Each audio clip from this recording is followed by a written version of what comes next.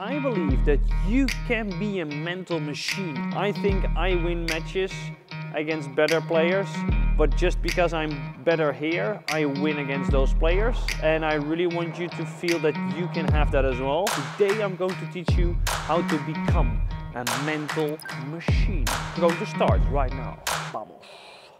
The first topic that we're going to discuss is emotional stability. I think you might know what it means, but maybe you don't know how you can train it. One of the things that I learned a lot about is the 16-second cure. There you can learn a lot about how you can become stable on the paddle court. What is a very good exercise to do, and what everybody should do, is whenever you or your partner make a mistake, and it's like a bad mistake, that you think, holy crap, how can I miss this ball? I am the worst player ever existing on this planet. I am going to play badminton now. That you might think that, but you're going to show zero emotion.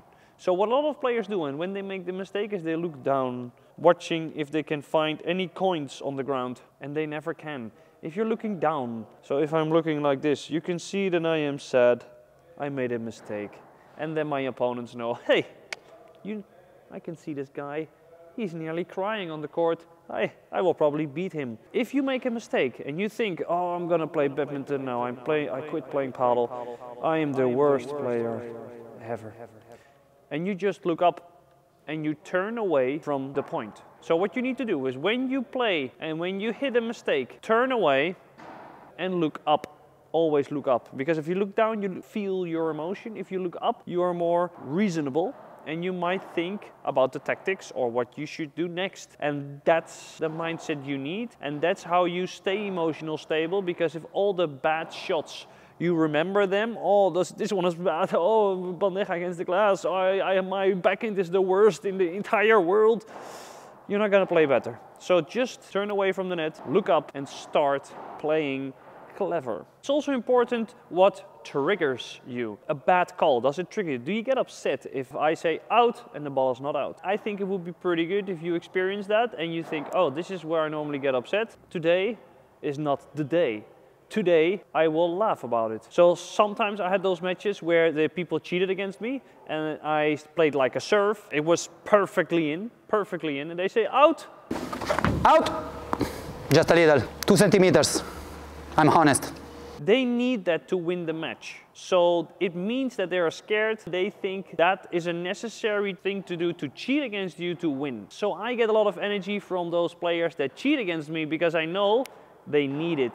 A cheater needs it. So what I would do is I would say, oh, well, that's a very small service box. Oh, I didn't know the service box was this small. I don't want to go into the discussion, but I will say, oh, now you're saying out on a ball that is very slow. That's very strange. I think now everybody can see, even the crowd here on the sides, that you are cheating. So I don't know how you want to have your reputation on the court, but it's quite weird if you cheat, and I don't feel like that it's necessary. But if you want to cheat and if you want to win this way, no problem, you do it like that. Maybe it sounds weird to you or you get a little bit upset, but if somebody cheats, you need to destroy them on the court with that this doesn't happen. Never, never, never. If you are a paddle player and you're cheats, get out of the court. You may never cheat. If somebody cheats against you, don't cheat back. You're better than that. I highly, highly recommend to say, listen, I saw the ball in and let's play a lead. If you don't want to play a lead, whatever. I know that some points are tense, that some points it is very difficult. It is juice, golden point, somebody cheats. Remain calm.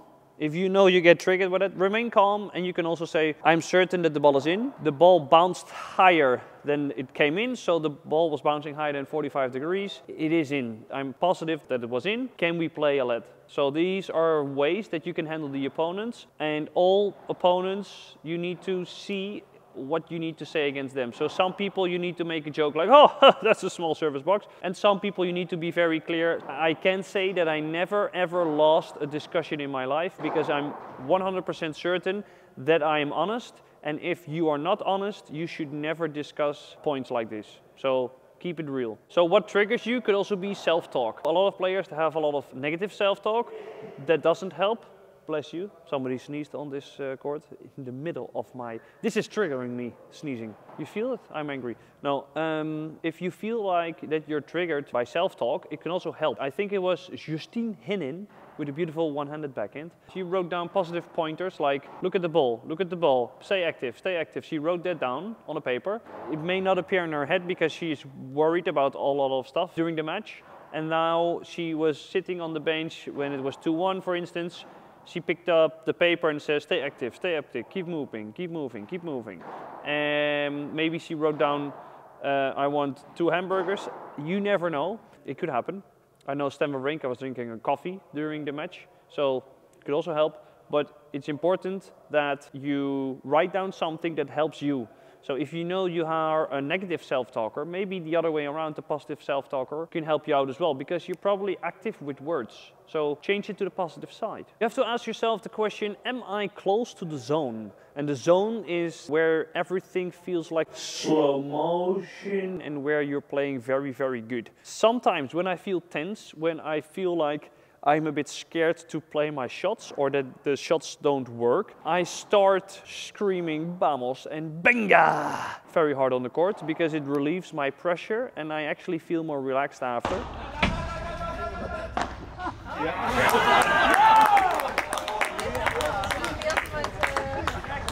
So I just had also a call with my coach before I made this video, and he said, well, Sven, I saw it a lot of times that when you say vamos or benga, most of the time you win the 3 points after the vamos.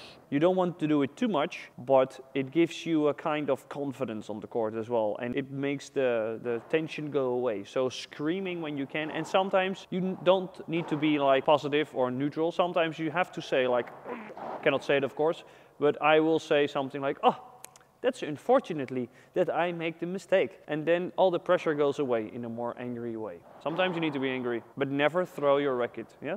Promise me. Ladies and gentlemen, just because I think you noticed that I'm now playing with Tactical Padel as my new sponsor. And these rackets, I think you might have seen the racket reviews, are amazing. And this one I'm gonna review pretty soon, but it's not out yet. But I'm testing it already so I can make a good review for you. So if you want the review fast, let me know. Team number 2, leadership. Very important. And it's also about when to lead and when not to lead. So you have to know, you have to feel, to experience if you need to lead or if you need to follow. If you're playing the match and I am playing better than my partner, maybe I should be leading. Maybe if I play 24 balls in the glass straight away, my partner would say, hey Sven, I was thinking maybe I should lead. And if you feel like earlier that that's going to happen, and sometimes you play nice shots, so I have the momentum, all my shots all went out of the court, like, I should maybe take the leading. Also, some people are more leaders than others, and it's okay to follow. And I think it's just as hard to lead as to follow. But maybe for some players, it's easier for them to lead and harder for them to follow. So you need to design also your paddle team based on that, but it also needs to change sometimes. So you need to say with your partner, if I'm playing bad, you need to take over the leadership. And if you have a good leadership, you don't get seasick. But how do you train leadership? Well, what I want you to do is that you and your partner are going to play a match. The first set, you are going to lead, and the second set, your partner is going to lead. I highly recommend that the person that is not leading is only asking questions or is remaining completely silent and trains their listening skills. And then the other way around. You can experience now who is the better leader, or when you're playing your best paddle. Sometimes you might be the better leader, but if somebody other than you creates the plan and the tactic and the strategy, maybe you're playing better. So you need to find out what is the best possible team that you can get. Every cat has a tail, but not all the tails have a cat. Tell your best joke in the comments below. I'm looking forward to it. Leadership is also that you can recognize if your partner needs help, yes or not. So sometimes I was playing with a guy and I said, oh, well, because the opponents cheated against us, and I said, well, that's a very small service box. And then my partner said, Sven, please don't do this. So I said, okay, no worries. I give the point to him. So I was okay with that. Normally I cannot accept that somebody cheats the points against us, but he was like, Sven, no worries. We're gonna win anyway. So then I need to take leadership, that I'm not gonna go to the other side of the court and make a point out of it. What also can happen is that my partner is getting upset and I go to him, okay, listen, what do you need? What can I help you with? Should we play differently to get me more into the play, or do you want some different shots? You need to be a leader and not think, oh, maybe my partner is not playing well. Yeah, well, let's see in a couple of games if it changes. Maybe it's too late and you lost. Team number 3, attention control, is all about focus and thinking about something and not thinking about the rest of the world. One of my coaches used to say, a lot of my students, they enter the court in their work clothing or with their shopping bags. So they're still entering the court with the mind in a different place. When you enter the court, your mind is here. I don't care what happened, but you need to think, all of your thoughts need to be outside of the court. So you need to make sure that you're focusing on now, not in the past, but here. Very important. So how can you do that? There are a few exercises and tricks that you can use to improve your attention. What I like to do is the bounce hit warm up. So when I warm up in the court and I feel like I am still processing my entire day, I do the bounce hit. Whenever the ball is bouncing, I say bounce. Whenever I'm hitting the ball, I say hit in my mind. Bounce, bounce, hit. Bounce, bounce, hit. And the people that say bounce, hit at the correct time have the best timing. So some people say bounce and then it's not there. So you have to be very precise. You can also blow out. So when you hit the ball, you should always be relaxed. So you need to be...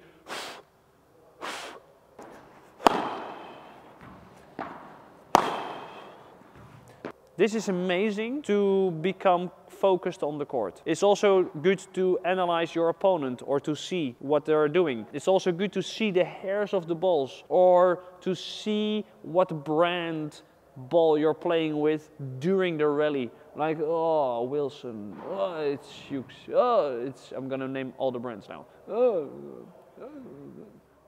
Visualization is the key of the focus, of the attention. What you need to do is to visualize where you are playing or where the tactic is going. Sometimes before or just after I played the point, I do a visualization about how I'm going to play the next point. So let's say serving to the glass. I actually see myself serving to the glass. Quick story, there was once that there was a man captured by the Japanese, I think, in the World War II. This guy was a golf player and he was captured for a long time. I don't know how long, but more than a year. I think maybe 5 or 10 years, which is a big difference. Doesn't matter for the story. So this guy, every day he was visualizing the golf course on his club. He visualized the wind, the rain, different kinds of irons. And this guy came free. He went to the course and he played fantastically.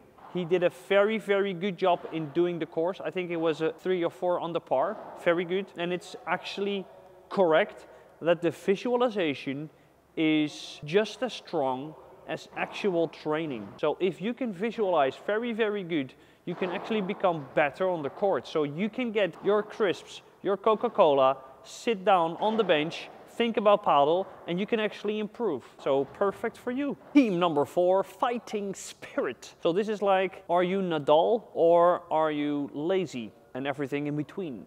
So we want to get as close to Nadal as possible. It's also how to handle setbacks. So what is a very good exercise to get that fighter spirit going is to play matches where you say, okay, I'm 0-40 behind and I need to win the game. And you're going to try to win as many games as possible. Or you need to play a match and you need to play 20 balls in and then you can make the smash. So you have a very good spirit to be on the court, fight until you have the right moment to smash. What also would be good is I did an exercise with Santiago Moreno in Peakz Padel Academy that I was going to the net and I was not allowed to play an overhead. So every time when they played a lob, I had to accept the fact I was not allowed to lob. I let the ball down and I played the ball back. This is a very good exercise to get like, oh, I'm gonna lob again. Okay, but you keep fighting to stay in the point and to win the point. I've been a tennis coach for many years and the 15-30 second serve exercise was one of my favorite exercises. So I said, okay, you're losing 15-30, you only have a second serve, and if you lose, you have to do 10 push-ups and you get this fighter spirit. You train and you master to become the Nadal of the paddle. Team 5, devotion. Devotion is all about outside the court, in my opinion, about this part. So if you're playing a tournament tomorrow, do you have a very good meal, a very fat, high protein, some carbs in your meal that you already prepared for tomorrow? Are you aware that you should not drink any alcohol before you play? All those things. Do you pack your own bag? Do you carry your own bag? This is also important if you have kids that are playing paddle that do all those stuff themselves. Do I train twice a week, or do I know that if I don't train I don't get upset because I don't have a good reference? So you always need to have a good devotion outside of the paddle court. Do you do a warm-up? Do you have a very clear goal when you're playing on the court? Do you know what you're practicing when you practice on the court? When you're playing a friendly match, do you want to win or do you want to learn something? Do you watch YouTube videos for like this guy from Otro Nivel to learn some stuff? Or do you just think, I can do it all by myself? So you clearly already have some devotion, that's great. But what can you do to have more devotion before you hit the match? Let me know below what you're going to do before the match that's going to make you improve a lot and win all of your matches. Team 6, self-confidence. And I want to tell you how you can train that. What a lot of coaches think, if I play the ball into the racket of my student and she or he plays the ball over the net, hey, they're going to be very good and they are self-confident. But that's not completely true because it's a completely fake situation. If I play the ball into your racket and you play the ball back, it is as easy as possible. You're not getting better from the comfort zone and you're not getting confidence from the comfort zone. So what do you think will give you more confidence? Running 5 kilometers or running a marathon? So I think you need to upgrade your standards, go outside the comfort zone and train something that you cannot do yet, and then you're going to improve your self-confidence. Also, what is very important is that you're knowing that you improved. So if you feel like you're not having a good day, maybe it's better to focus on your good shots and not on your bad shots. So let's say my forehand is amazing, my backhand is mwah. Then if I want to upgrade my confidence, it is better to do maybe a semi-difficult exercise with my forehand and to make that a weapon and win points with my forehand new weapon, and because of that I win matches. And if you are nice, you think, hey, I'm quite confident, maybe work on your weakness to improve that as well. So I think if you do it this way, and I highly recommend to train your weapons more than your weakness, because it can win you points and have that confidence. Confidence is very important, and sometimes it's just gone. Once I was listening to a talk from Magnus Norman, is the coach of Wawrinka, and Wawrinka came to him. He was number 4 on the world ranking that time, and Wawrinka was like, my backhand is gone. So like, wow, you have the best backhand in the world. And this was an eye-opener for me, that every single pro player has this. So if you are a Wawrinka and you look at his backhand, it's insane. But he still has like this thing like, I don't have a backhand anymore. So it can happen, but it's temporary because you know you have a good shot and you need to play it with confidence. So get it. Vamos. Vamos, tío, come bien, andiamo. Sometimes it's not very clear that you're improving. So what I think you should do is like exercises where you can see an improvement. So let's say I make a box, you play in the box, and every time you play in the box, you get a point. You do 5 minutes, every ball in the box is a point. If you do this every time you start to train or every time you start to play a match, and you know that in those 5 minutes, every single time or sometimes you get a higher number, you know that you're improving, and that can give you confidence. Like, hey, I did 2 last time, now I did 25. Holy moly, I am better today than I was yesterday. So I think it's good to have a very clear goal in mind and to get to that goal and to have it very clear what the improvement is. Because winning a match or losing a match is not always a clear goal, because your opponents can be bad, can be worse. So it's better if it's an exercise like this. Number 7, self-knowledge. And this is not written by many books. This is something my coach came up with. He knows a lot about mental part. I need to get him on the show as well. On the show. Nice. Self-confidence. I think I have a show. Okay, so this is self-knowledge. You need to know what you can and what you cannot, and we need to make the blind spot that we have from ourselves as small as possible.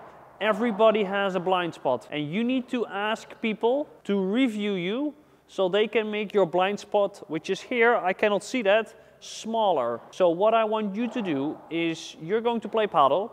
You ask a friend, which you think is an honest person, to review and give 3 pointers on your movements. Discuss it with them, because you might be low to the ground. You might say, yeah, I am low to the ground. When I play in defense, I am very low to the ground. My knees is nearly touching the ground.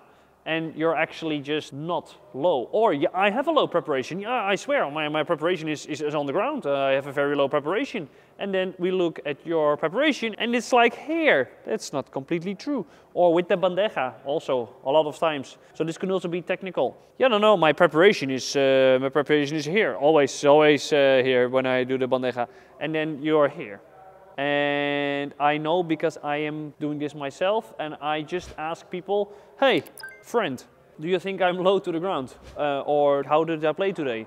I'm asking a lot of questions to other people, like how did you solve the match? Why did you win today? Why did we win today? To discuss it. And I like to go deep on that, maybe too much, and I overthink everything, story of my life. This will make your blind spots smaller, and you will learn a lot from that, because there's a lot of things you can learn from others about yourself.